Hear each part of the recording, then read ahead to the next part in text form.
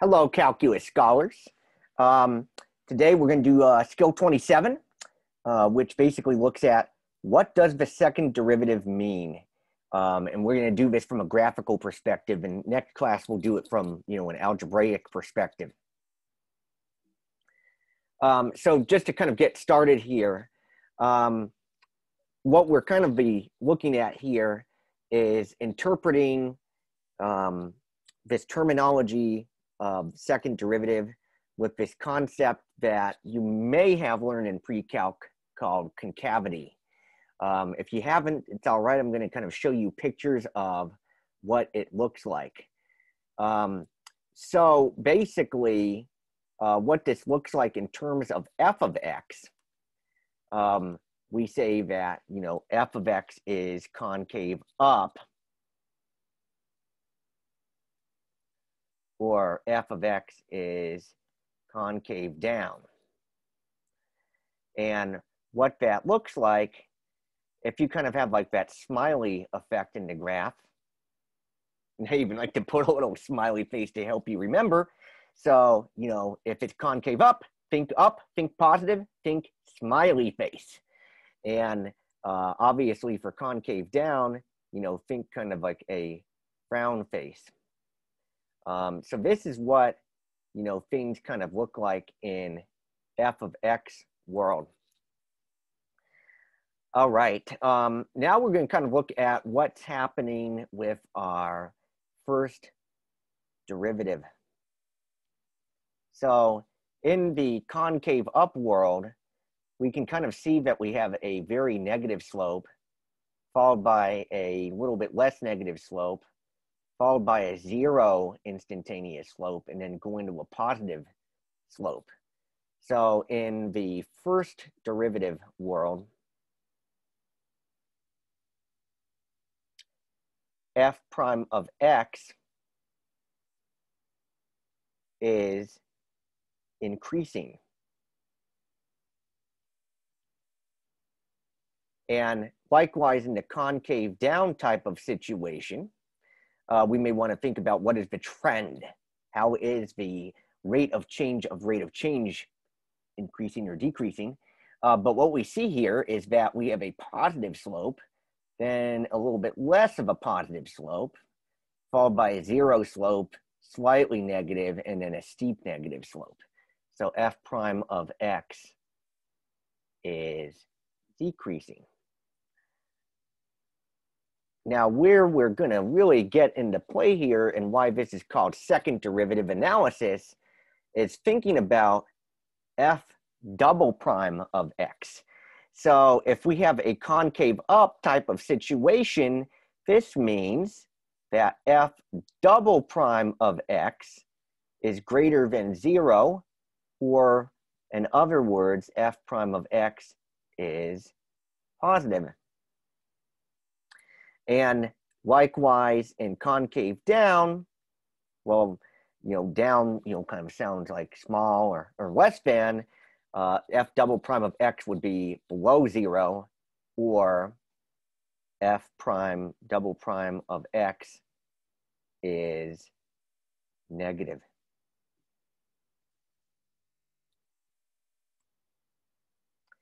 Now, let's think about what happens, though.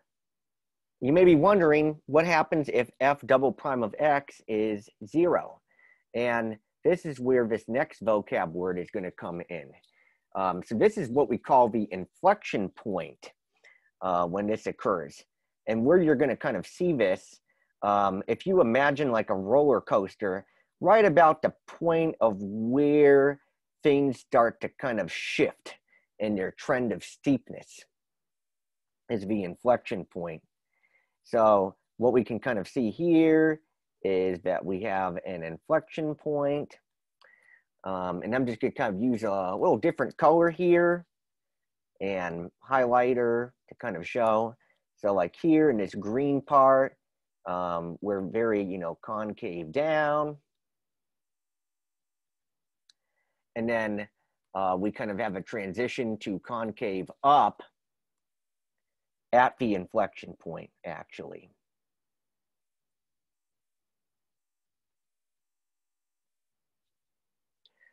So the inflection point is where the concavity changes.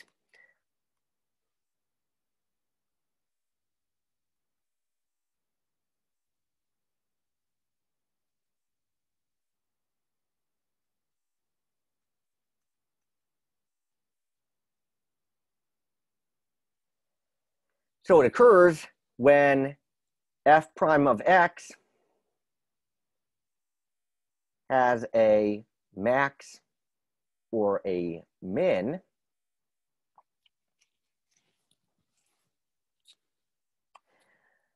and when f double prime of x is equal to 0. So now let's actually take a look at some delta math exercises, shall we? All right, the first delta math exercise, and I'd like you to kind of get in the habit, like last few times, getting at least a summary of what is going on in these delta math exercises with nice tips. But what I'd like you to kind of be thinking about first type of exercise is called determining concavity visually with a guide. And what's really neat is you can actually see what's happening with your slope.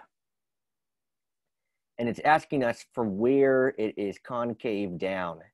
So what we're looking for, if we kind of look at the slope number, so pay attention to the slope number, like f prime of -8, and like what the slope number is doing. So we're at -2, and it's actually graphs f prime of x for you. It's really cool, actually.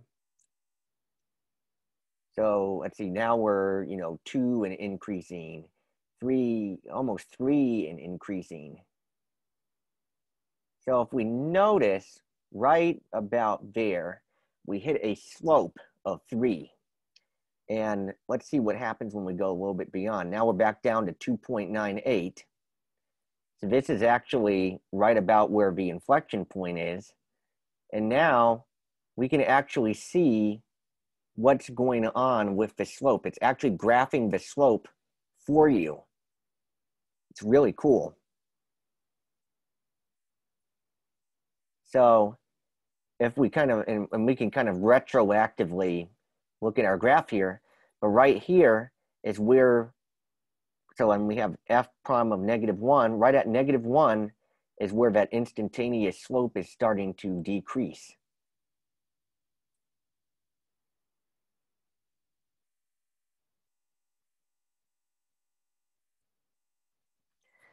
And if you're reading the directions of the question, actually, if you see the language concave down, what this is telling us is that f double prime is less than 0, or f prime of x is decreasing.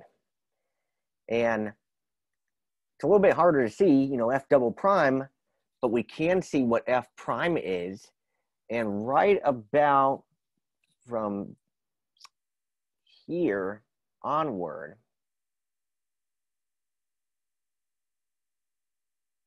so between 9 and -1 is where we're seeing in that interval where we have that concave down type of situation. Because the derivative has, it kind of starts, at a steeper positive, less steep positive, 0 slope, and then eventually gets steeper and steeper in the negative direction, when we're kind of looking at the slope trends. So I'm just going to put the interval notation here. So -1 is our first x value. Make sure when you're doing these, you're kind of going low number to high number, and that you're paying attention to the brackets as well. Obviously, since we're ending with an open circle. So I got -1, 9. And let's see how this answer works. And it works beautifully. And you can also see in the solution that it does tell you that it's concave down. The next type of exercise that I'm going to show you is like this, but without the guided component. So I'll be showing you how that works. Okay, because we have second derivatives now, the level 2 is without the visual intervention of seeing the first derivative. So what it's asking here is it's saying that it is concave up. So it says that f of x is concave up. So what that means is that f prime of x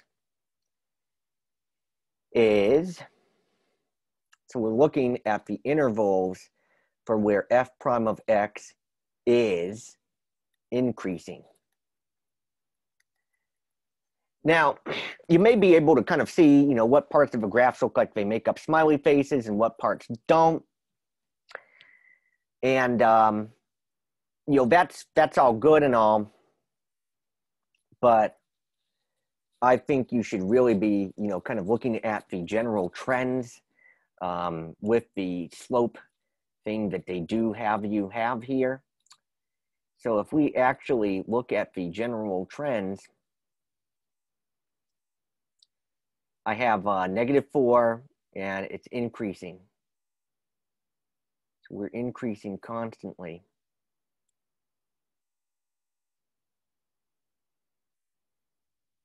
So right there, we're actually going to 0.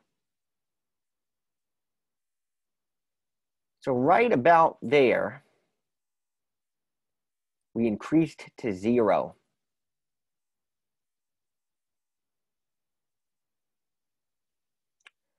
But then it goes to negative slope again. So right where it stops increasing. So we're looking for increasing first derivatives. So that first derivative number is increasing from -9 all the way to -5. So that's our first interval. All right. I do think we are going to have another interval of concave up.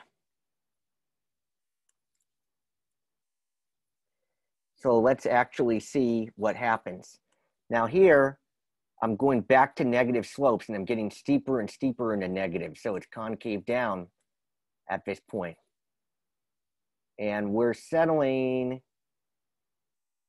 right about -6 at the very steepest negative slope. But right about there at the -3, we start getting back into the smiley face mode again.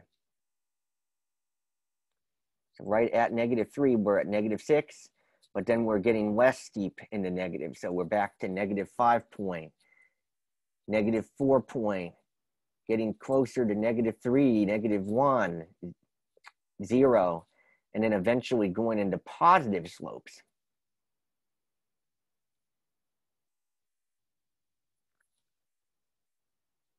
And right about there at 4 is where we have our steepest positive slope. And I even like to maybe trace my concavity as well, so I can kind of see where the concave up is.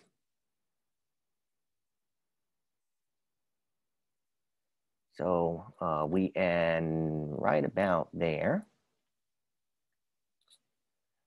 And then we got to -6.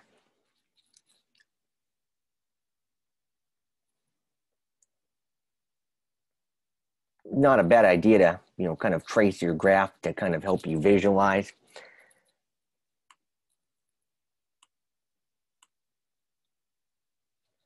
Now here we're getting steeper negative, and right there at 6 is where we kind of max out with the negative slope. We're at -2, and then we're getting back to less negative and then into positive slopes.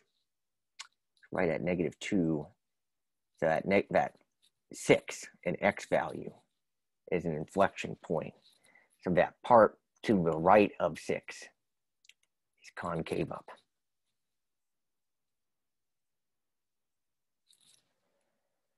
So we can kind of see the regions for which we have concave up.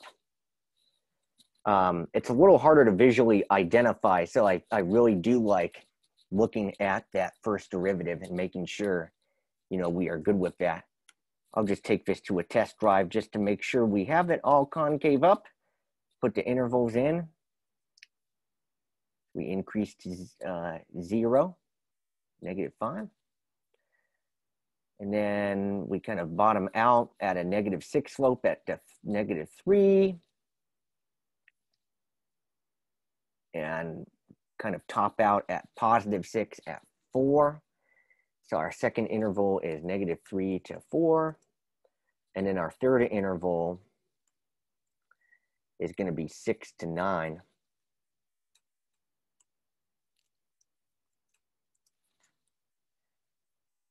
And that should be all 3. And we are good. And you can actually see kind of a concave up region. And they do even in the solutions graph that f prime of x for you as well. But we're kind of easing you into interpreting that second derivative and concavity. Another type of question that I'm going to give you, we've actually seen this with the first derivative analysis, is determining the signs of f, f prime, and f double prime. Of course, you know, we have something continuous in the -9 to 9. This kind of seems pretty standard. It also does give you the inflection points. So keep that in mind. And it's asking you to determine what could be said about the values of f of 2, f prime of 2, and f double prime of 2. And you are given the graph of f. So right there is 2. So I'm going to kind of make some observations. At 2, f of 2 equals to 0. So you should be able to do that with your pre-calculus knowledge. The derivative, one thing we notice is that the function is increasing.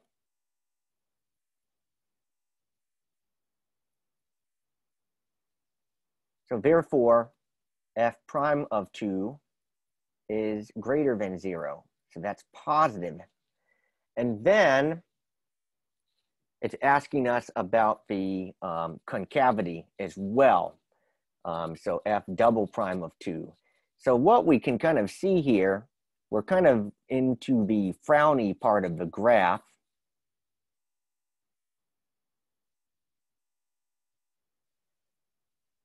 So function is concave down at that point.